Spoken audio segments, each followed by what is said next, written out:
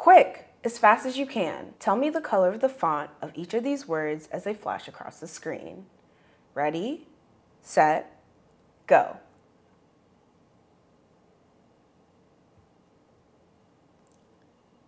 Did you struggle to say the color of the font? That's the Stroop Effect, and it demonstrates your prefrontal cortex's inhibitory control at work.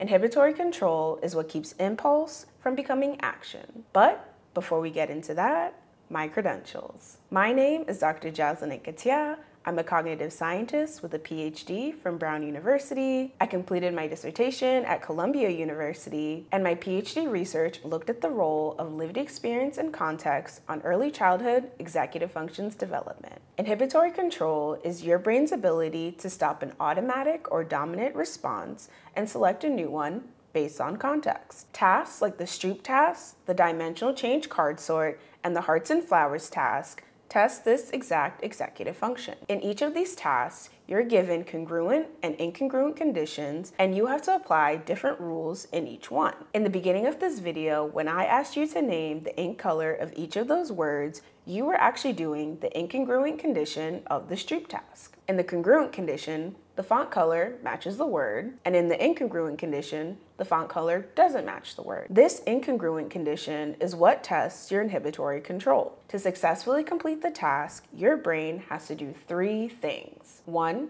know the condition it's in. 2, recall the rule for that condition. And 3, inhibit the automatic response and choose the right one.